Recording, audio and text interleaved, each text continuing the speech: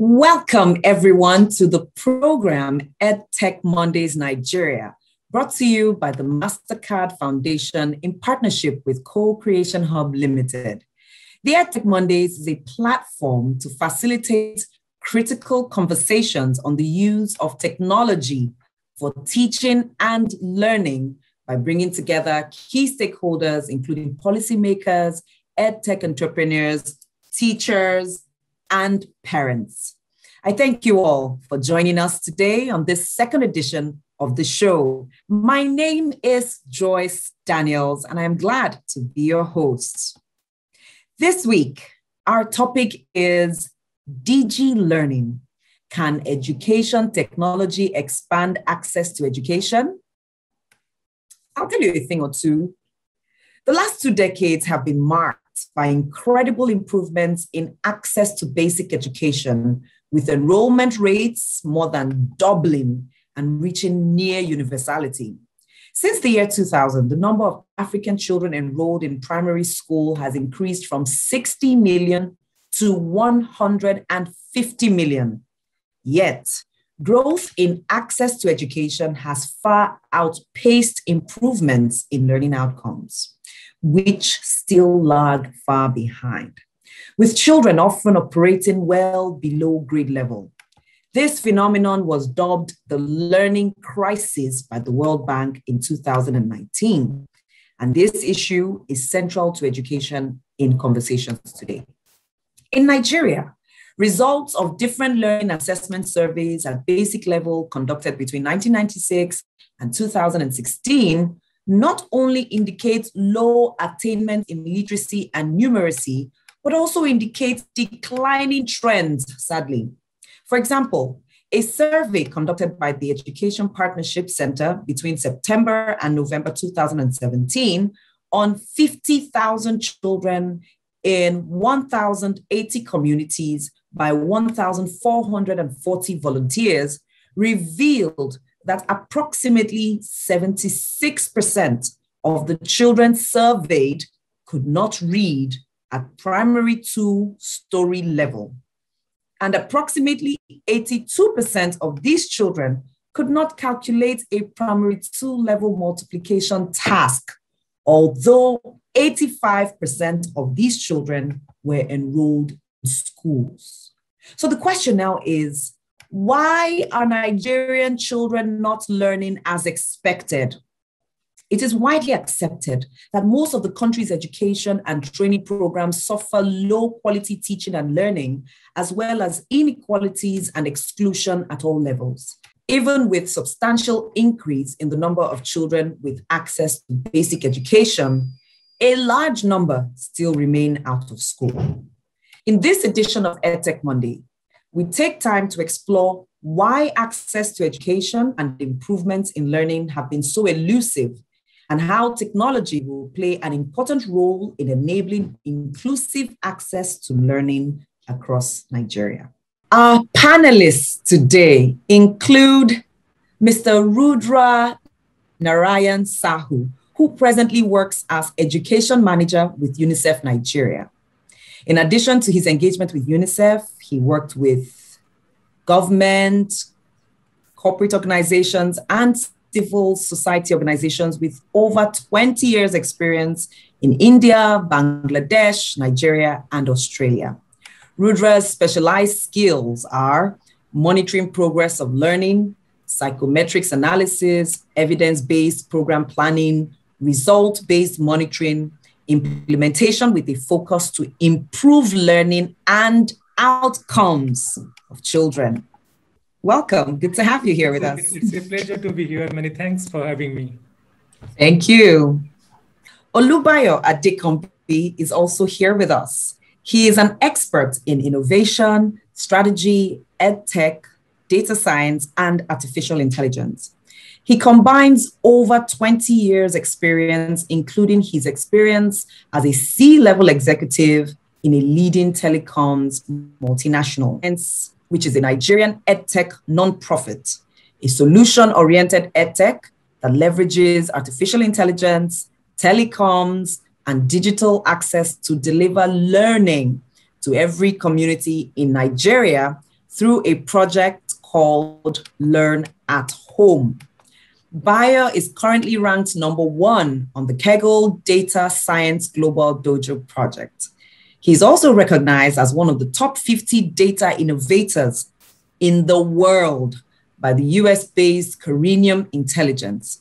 He's the author of 3 books: The Future is Shared on Sharing Economy, Artificial Intelligence for Starters, and Beginners Artificial Intelligence for Kids in Primary School. Bayo, it's so good to have you here with us. Thank you. A good pleasure to join you today. Thanks for having me. Fantastic. So allow me to introduce myself. My name is Joyce Daniels, social engineering practitioner, and I am honored to be your host here today and other episodes of EdTech Monday. Question will go to Mr. Rudranarayan Sahoo. Increasing access to primary school education has been one of the biggest successes for Africa in the last 2 decades. Given in Nigeria, primary school enrollment rates exceed 70%. Amazing. But in the last, we've realized that even though we have gotten more kids into schools, they are not necessarily learning. Why do you think this is? And how do we increase access to education for the millions that are still out of school? Thank you so very much, Joyce, for this lovely question. And this is a real issue which concerns everyone in Nigeria. As you know, Nigeria has a tremendous opportunity in terms of human resources. Why I'm saying this, because 40% of this total population is under age 15.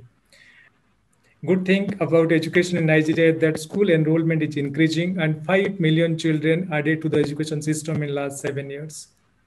But the vast majority of the children who are in schools are not learning the basic foundational literacy and numeracy skills. And this is a real worry. And the children, those who are in schools, are not being prepared for their life, for their future. And at the same time, if we see the data or the other data to support this, every year, nearly 6 million children enter into the primary grade 1. But the only 1 million children reach the JSS 3, that's the junior secondary level 3.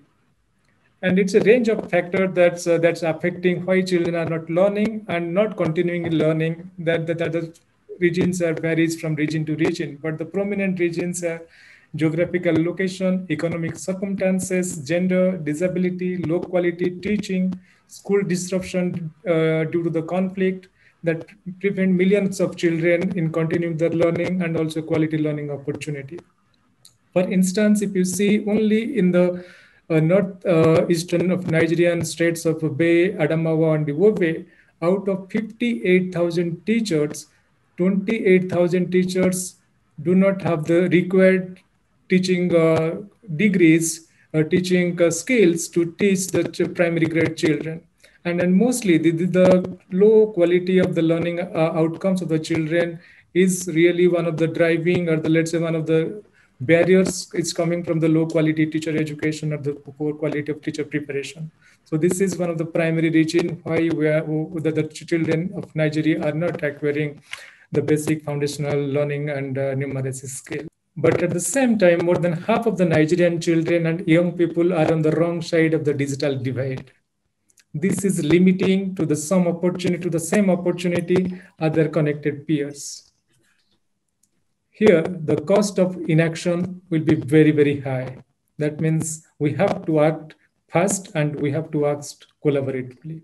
What UNICEF is currently doing, particularly to expanding the access as well as the learning outcomes of the children. Number one, UNICEF is supporting Federal Ministry of Education in digitalizing the curriculum and instructional materials. And you know, it's a generational effect, because once you digitalize all this material, irrespective of the location, the children can access and learn in their leisure time as well as in the school time. And these content materials, the digitalized material, are open, and children, teacher educator, community stakeholder can access to those material. And the second, the number two, the area of innovation, UNICEF is supporting is the deployment of learning passport. And it's a very innovative one. UNICEF in partnership with Microsoft. Learning what? Learning Passport. This is a Learning Passport.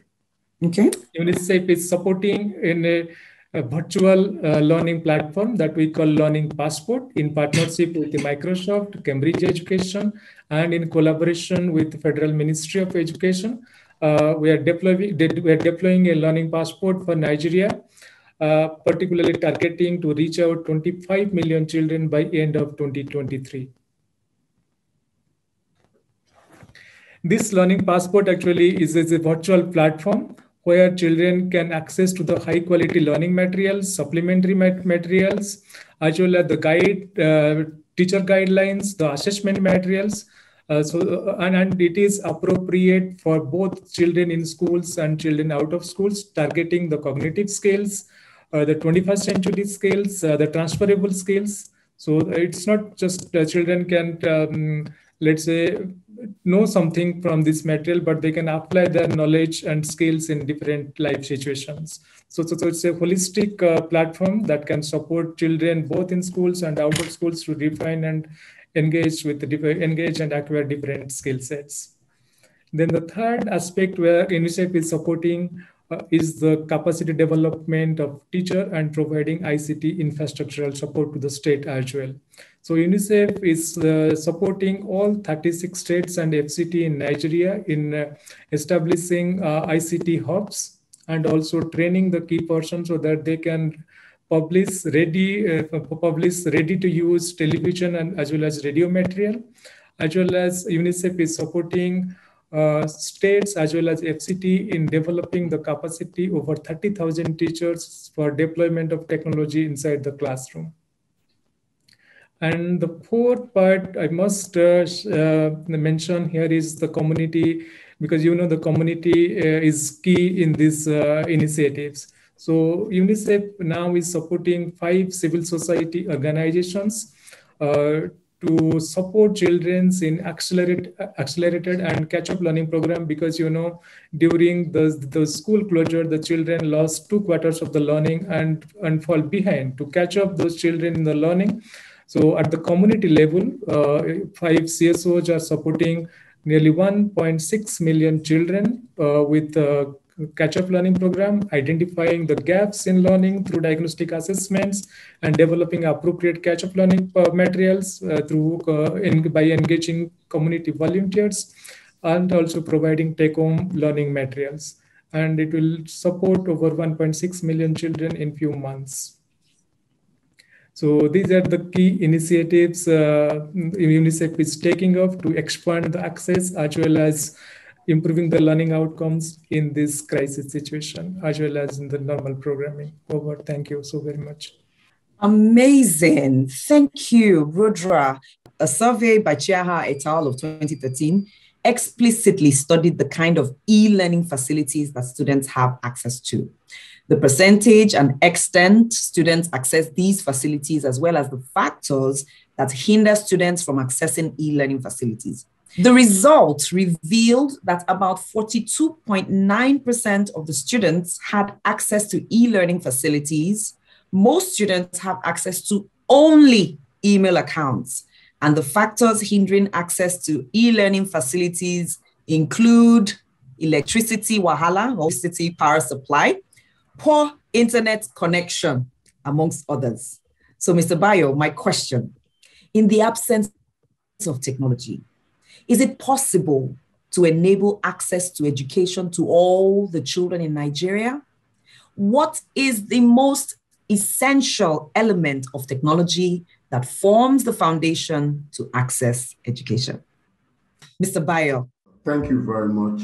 I think there's some fundamentals that we need to re-emphasize as we underscore what technology does in enabling learning delivery. First, the problem of access, I think, like my colleague said, we look at the infrastructure available, is limited vis-a-vis the number of learners or those that intend to learn or those who are actually outside learning ecosystem who may want to learn.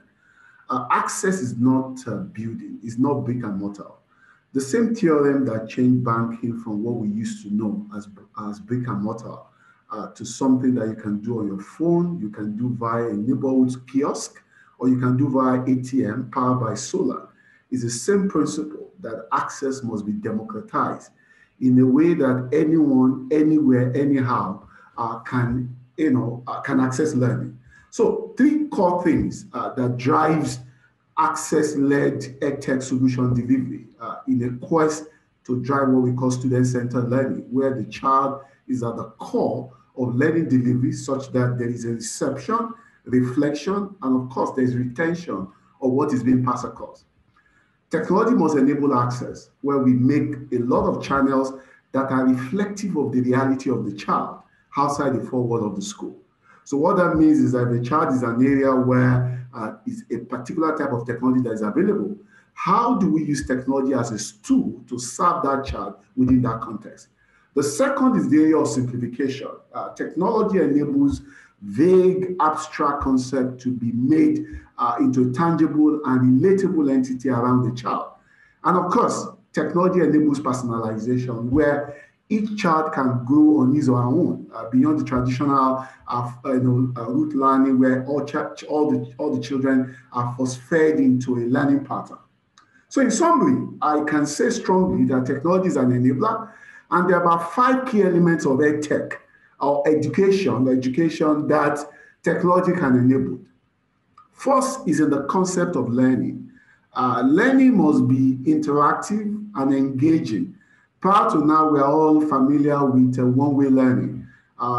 Technology can address that part of the issue, where I'm just a recipient. So learning is all about what the teacher dishes out. My ability to engage and provide feedback is missing. So EdTech or education blended, technology blended with education allows for interactivity.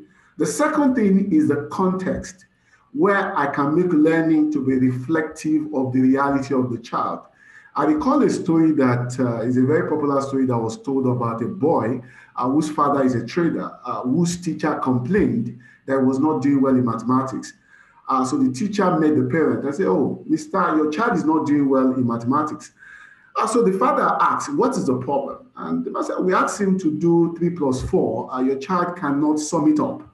So the father asked the boy, I don't want to mention a name because it's related to a part of Nigeria.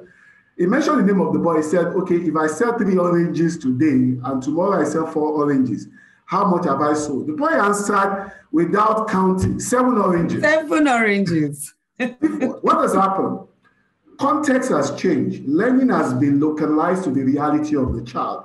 And that's also speaking about customization. And of course, the power of adaptive learning, where you can learn at your own pace and the content can reflect your demonstrated and validated competencies. And one key area of technology enablement is community. As many of us as education theorists are familiar with social learning theory, we learn better through others, collaborative learning, where the exchange and the fluidity of knowledge enhances corporate flow of learning. And of course, it also drives some positive competitiveness that allow a child to learn. And this informs some of the things we've done. We learn at home, where we look at context of a child and ask ourselves a question: to what degree can we localize technology? We learn at home, which is supported by MasterCard Foundation. We look at Nigeria, for example. My colleague from UNICEF spoke about digital divide. 20% of all devices in Nigeria are smartphones, so which means that 80% are feature phones. So most kids in Nigeria, out of this 185 million mobile subscription, are on 2G. So the question is, what can we do with 2G? 2G covers 92% of the population. So what can we do? So the first thing we did was to look at the traditional radio channel. How do we make radio more interactive? By embedding SMS, which is like a free utility that every phone can do, irrespective of the nature of the phone. So all the 178 million phones in Nigeria can enable SMS. Make the SMS free, embed it into radio, such that as the teacher is teaching, the students are relating with the teacher. It is asking questions, the students are getting instant answers. So the whole theorem of learn, evaluate, feedback cycle is achieved, even with a low-level technology that is accessible by these kids. Of course, we also use IVR, interactive voice responder, where you dial as if you are calling on a normal 2G network, and you are interacting, where as you call, you can be asked a question and you press 1, 2, 3, like when you call a normal service center or a call center. The level of interaction has been developed into a learning framework that support our low-income kids. So essentially, I'm trying to demonstrate the fact that technology is as good as how we localize it. Technology is as good as how we make it to be student-centered. And that's why I will always say education theory or learning theory must lead. Education must be the slave, helping us to customize as much as possible. We went the extra mile to say, okay, what of USSD, which everybody uses? If I want to recharge, I do start this and this. So what of if we turn that into a quiz platform and any child and every time can use it as many times as possible? Of course, there's some learning content that cannot be done via USSD, which internet cannot enable in those communities. So what can we do? We also think about how do we disintermediate internet? What if we have a content copying centers in our community where people can go with their phone, even feature phone? You know, people today have micro SD. They copy music from one person to another. So what if in every village in Nigeria, there's a Learn-at-Home MasterCard supported copying center where you can go and copy content that is reflective of your levels of or your curriculum for that particular term, and you can learn at your own pace on a what they call palazzo phone at your own pace as much as possible. So these are the principles that demonstrate how we can push technology to indeed deliver access in a way that is personalized, customized, and reflective of the nature of the child. Two other things I will talk about is in the area of support. Generally, everybody will ask, with all this, how can support be done in an area where there's light technology? Now, I'm sure many of us realize that during COVID, which is one of the things we experimented with, using a platform where you can take a picture of a problem and you can send it via what we call MMS to a teacher. The teacher solves it and send it back to you via low-light data. So we do that as well. That you take a picture of a problem, a teacher solves it and send it to you. And of course, to even make this even more standardized, now we realize that we must create a system where this learning content, which are bespoke to local communities, are available to as many people as possible. And we realize that the biggest dynamic entity within the learning ecosystem in Nigeria are the NYC, that's National Youth Service Corps members. They all have, 99% of them have got smartphones. They're in every community in Nigeria. And the interesting thing is that 90% of them end up being teachers. And I'm sure you know what I mean. So the question is, these are the guys that we can empower, support to become agents of driving digital content. So which means that while we will train the current teachers, we need to look at the low-hanging fruit. And that's what Learn-at-Home, a MasterCard funded project has done. That's what we corpus and use them as catalysts for delivering learning digitally, since they are more pervasive. And of course, they also need to be taught the fundamental principle of learning so that they can enable learning ecosystem. So I would say that indeed technology can support, and I've provided in clear terms some of the key examples of areas where technology can indeed drive learning delivery and of course better education outcome. Thank you, Bayo. I am sure our listeners are being absolutely enlightened, just like myself.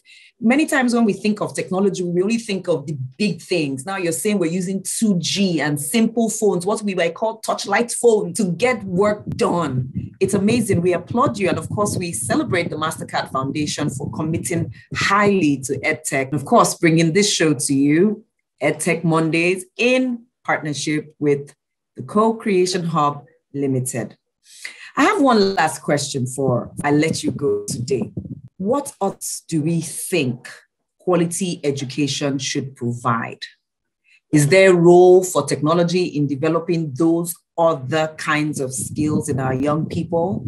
Since the statistics are a lot about numeracy and literacy, how can we go beyond numeracy and literacy?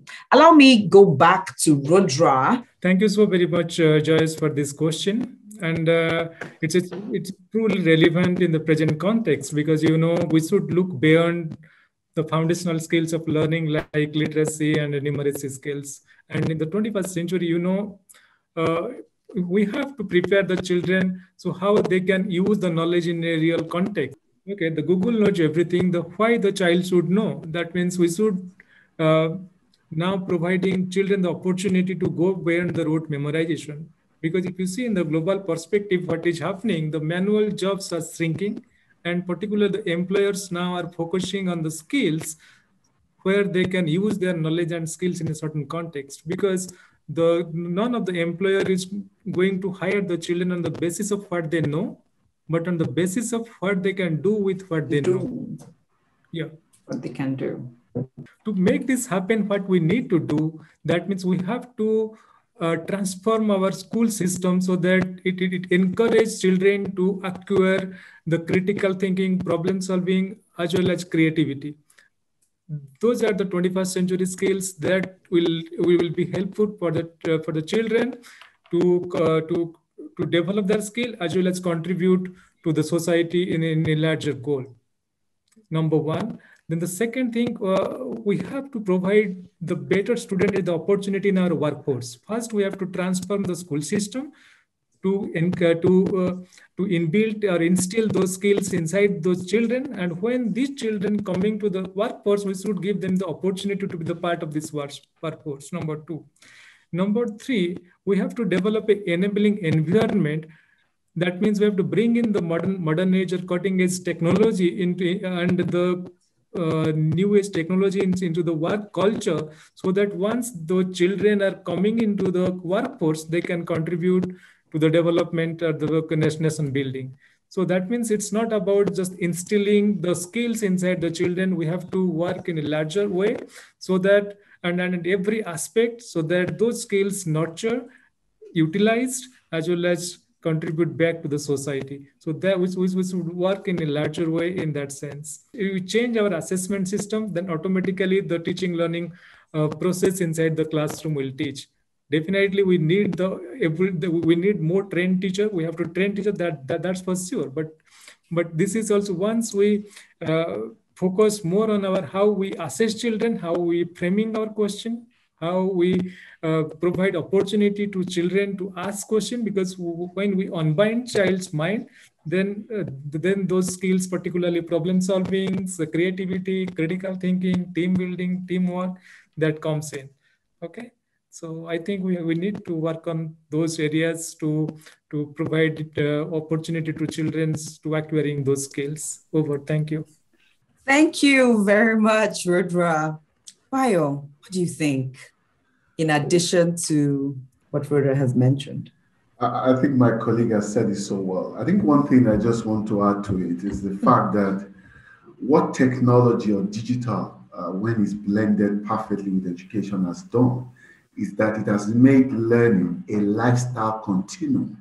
It's continuous. It's no longer about literacy or numeracy.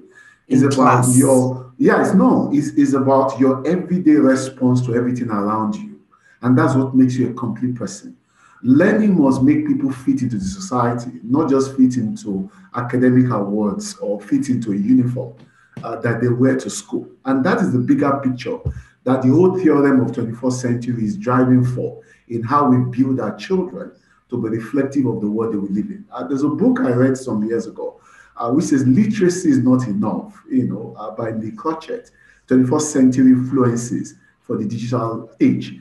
She spoke about 4-dimensional fluencies. She called it fluencies, not skills, that a child must have, at level of mastery to be ready for 21st century. Of course, my colleagues spoke to them, but I will just try to use that to summarize my talk. Number one is what we call solution fluency. Solution fluency, critical thinking, problem solving, being able to make sense out of what is happening around you.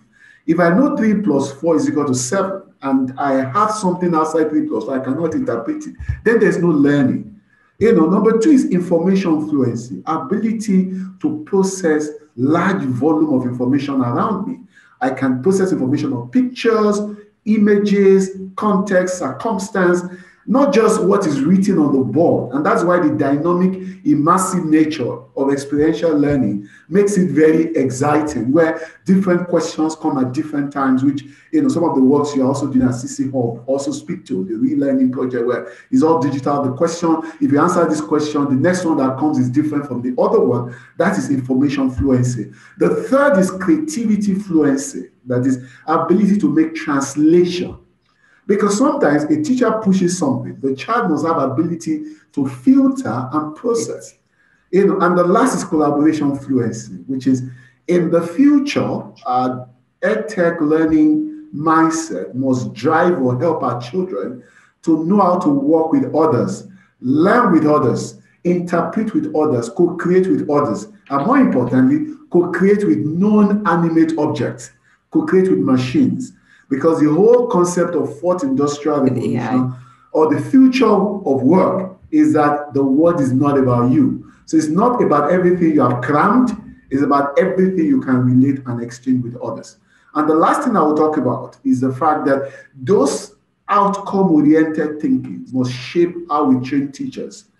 I love teachers, they are awesome people, but the dynamics of what is obtainable now will require continuous self-development, such that we begin to talk about learning outcome-based capacity building that is driven by well-motivated teachers who understand the interplay of experiential learning, immersive connection, and active experimentation in driving learning that help these children to be useful to themselves and useful to the emerging society.